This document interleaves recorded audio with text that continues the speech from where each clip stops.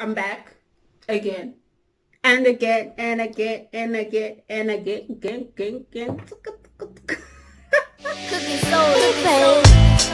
Hey, I hope you guys miss me. I know I didn't post a video last week. I apologize for that. But oh yeah, I'm not even sure if it's an injury or what it is, but I've got a joint pain, so I'm just securing my wrist so that I don't so that I don't have any issues while working.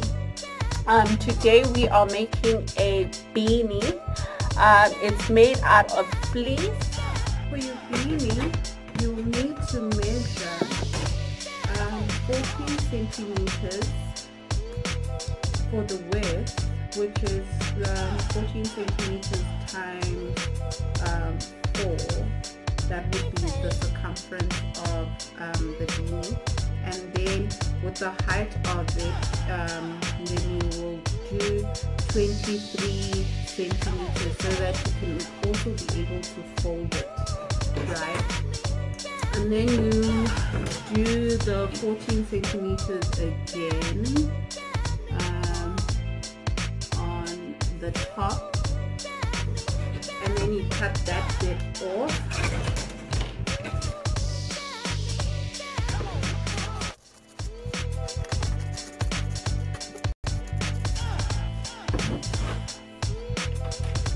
Oh yes, I forgot to say that your paper or your cutting paper or pattern paper is supposed to be folded. So just make sure that when you open it, it's like this, okay?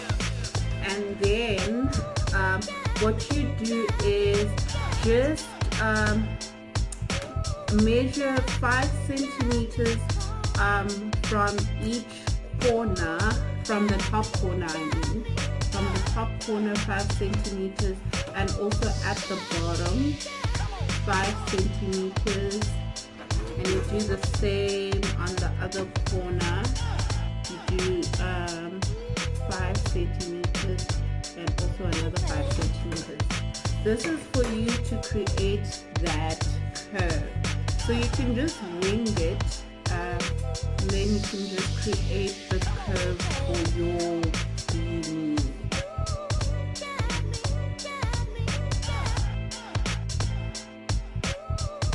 Fold it in half first, and then fold it again like that, right? So that you can put your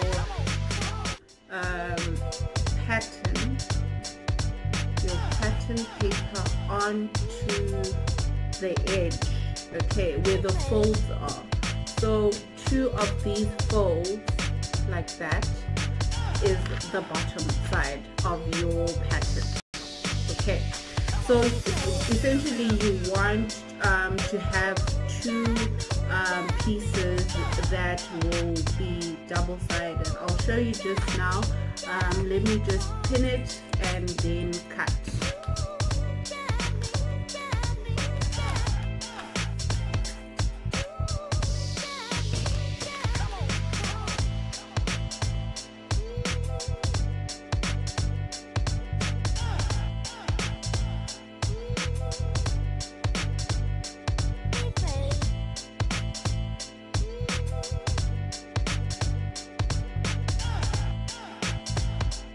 While you still have it pinned, I would like you to measure from the center of your beanie, where the curve part is.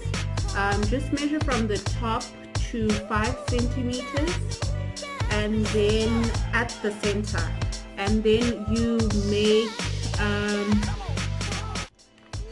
you put 1 centimeter mark on each side from the center, and then you make a dot. So there you will cut it off. I want you to cut it off. You cut the V off. I'll show you just now how it's supposed to look like. So this is what you make. You make this V and then just cut that piece out. Just make sure you remove your pins and first cut the paper with the paper scissors. So cut your pattern paper first before you cut your fabric, because you are not supposed to cut paper with your fabric scissors. Don't ruin your scissors by cutting paper with your fabric scissors, okay? And then just cut that off, and we are good. So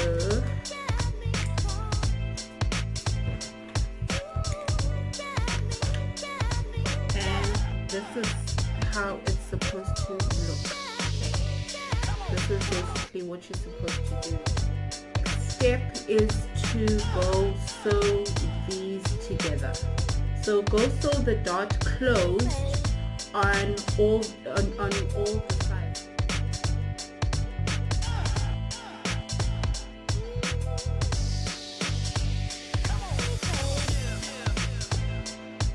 So when you are done sewing this, just put the right sides together. So these are the right sides, this is the wrong side where the sewing is. So the right sides together, and then sew those together. Just leave maybe like 4 centimeters that you haven't sewn. So you can basically mark it so you don't forget.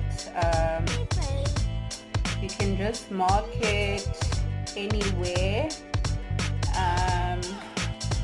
It's basically you can leave enough space for you to just turn the hat the right way around. So let me show you this way. So these are the pins, and then I'm gonna sew everything except for this part.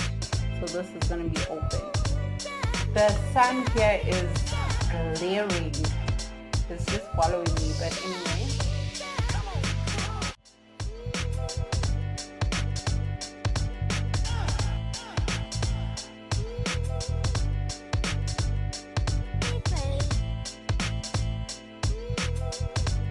This is basically how it looks when it's done.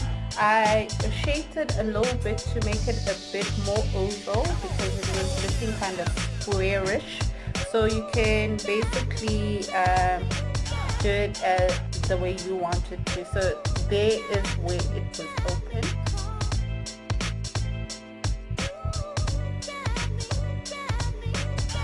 Stitch that part, and then that's going to be the inside. So now you